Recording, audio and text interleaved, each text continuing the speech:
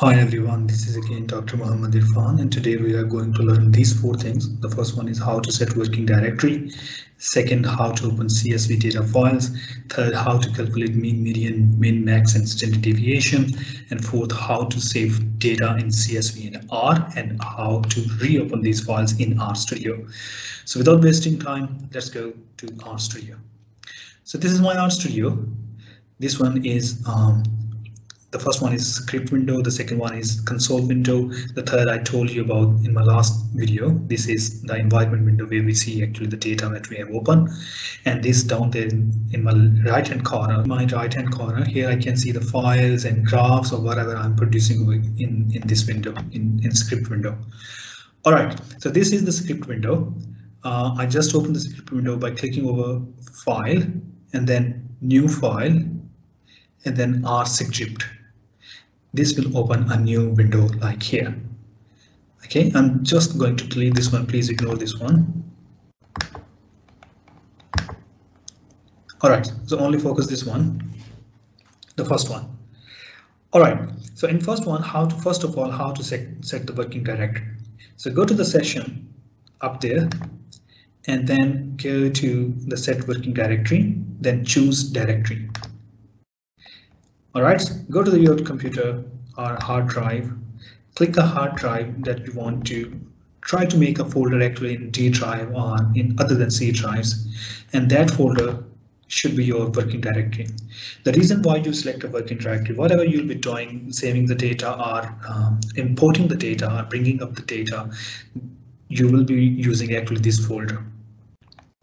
All right, so I have set this working directory. So see in the command down there, set wd is a command for setting the working directory.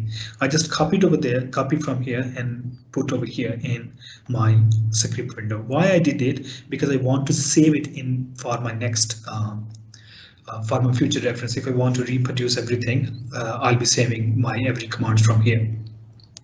All right, so now how I can open the data. So for opening the data from CSV, this is the command for opening the data. So you can name the data whatever you want to. So for example, I name the data like test data, and then this sign, remember this sign is a sign, and then read.sv is actually the name, is the command. All right, so then test data.csv, how I know that this data is available in my working directory, you can see in the fourth window. See, test data.csv is available in my working directory. If you are not sure, if you want to see the other way around, you can go to your R class folder. So for example, over here, and I go to the R class folder. Here I can see the test data in CSV is over here. Okay. All right. So you can run this command by clicking over here and hitting this run button. All right. Or you can see over here, control enter. There is a second option. You can select this one and run control enter. And there we go. In your environment window, you can see the test data, 32 observations are there with 5 variables. All right. So once you open the data, the first thing you should do is, first of all, you should check the structure of the data. The command is str and then in the bracket, the name of the data set, and run or hit control enter. So over here in the console window, you are looking at the data. The first variable is car, it's a factor variable, mpg is my second variable, cyl, hb, and then wt. These are my variables.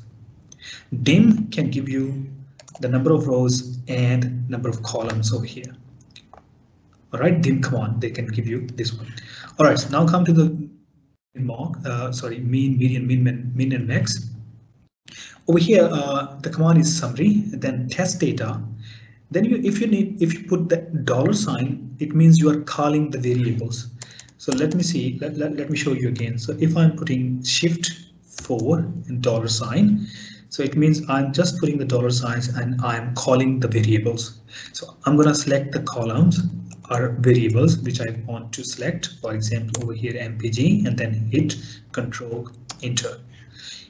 Down there, you can see the mean, first quartile, median, mean, third quartile, and maximum values. All right, you can do it with second variable, you can do it with third variable. All right, and then Also check the mean max individually. If you only want to see mean, if you only want to see min, and if you only want to see max. These are the command for that one. You need to select the data and then again $, call the variable. So for example, over here, I'm again putting the $signs and calling other variables. For example, cylinder, I'm gonna select this one. All right, the min is 4. All right, and what is the maximum cylinder in my data? And then I'm going to select again C by L, and it will give me a maximum cylinder 8. Okay, so it's also to tell you, you cannot check the mean of factor variables. All right, so how to deal with the factor variables, I'm going to tell you in my next videos. All right, and similarly, you can set is SD, again the data, and call the variable. So for example, here we go, the standard deviation is down there. What is the purpose of standard deviation? What is the purpose of mean, median, minimum, and maximum? I'm going to tell you in my next videos, and when we will be trying the scatter plots and the other histograms, the things like that. Okay, and that's it. Here now we can save our data. To save the data in CSV format, so this is the command write.csv, then in the bracket name of the data. For example, this is the name of the data you want to save, test data, and over here you can name the data whatever you want to. Remember to put .csv extension over here. So for example, I want to name this data in test rm class.csv. All right, so just control enter and the data is saved over there.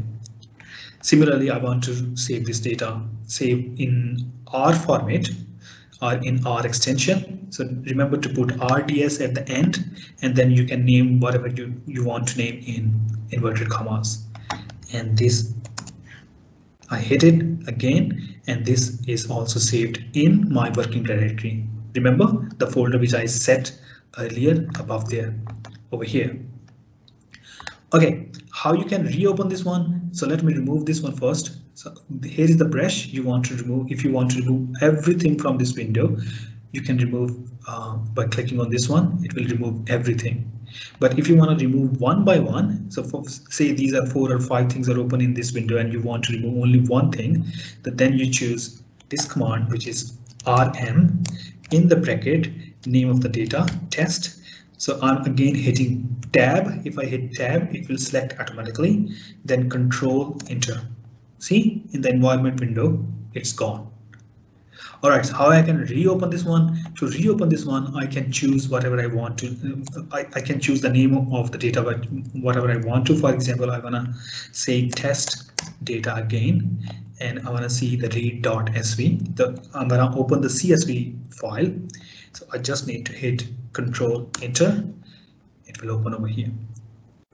And similarly, if you want to see the other data, test.data2, and then read RDS is the name of the command, and then in the bracket you should name exactly what you have saved above there. See, I have saved above data in this name, and over here now I can open the data in this format. All right, so test data2, and then hit control enter. See, the second data is also open over here. So one has 6 variables, one has 5 variables. I don't know why it's 6. I will check it again. What I have done something wrong. Anyway, this is how you can read the file. This is how you can save the file and reopen the file. All right. Thank you very much. I hope this is a helpful video for you.